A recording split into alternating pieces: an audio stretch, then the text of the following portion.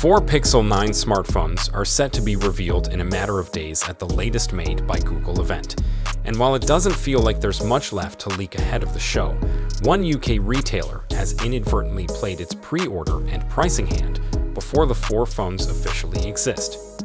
First spotted by Roland Quant on X, Vodafone UK has published a page dedicated to the Google Storage Intro offer, which outlines exactly what British early adopters can expect if they purchase through the network.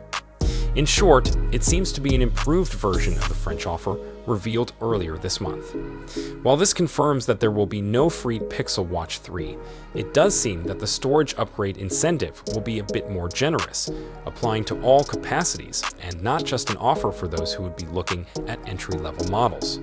So while vanilla Pixel 9 buyers can only get 256 gigabytes for the price of 128 gigabytes, those looking for the Pixel 9 Pro can do that or opt for 512 gigabytes at 256 gigabytes rates.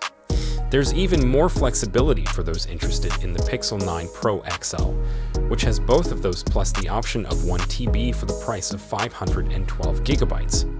The Pixel 9 Pro Fold, meanwhile, has just the one deal, 512 gigabytes for the price of 256 gigabytes. Helpfully, Vodafone also spells out its preliminary pricing in the process.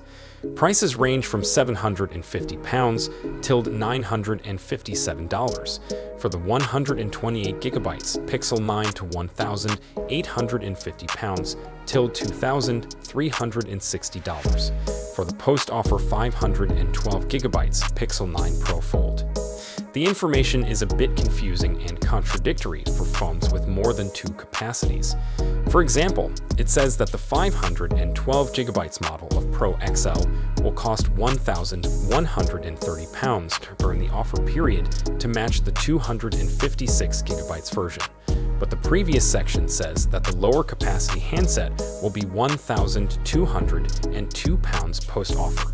Still, we've put what we can decode into the chart below with an additional column for approximate dollar conversions. Along with the contradictions above, do bear in mind that the UK pricing will include VAT, British sales tax charged at 20%, and that price discrepancies across the Atlantic wouldn't exactly be new for Google. We'll find out what the actual US prices are very soon indeed.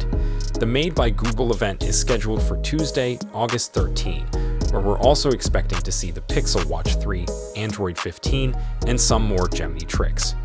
With the Made by Google event just days away, how do you think these early leaks and pricing strategies will impact the launch of the Pixel 9 series, especially with the varying offers across different regions? Could this affect your decision to purchase one of the new devices? Do let us know in the comments section. Hope you liked and subscribed to this channel. I will see you in next one.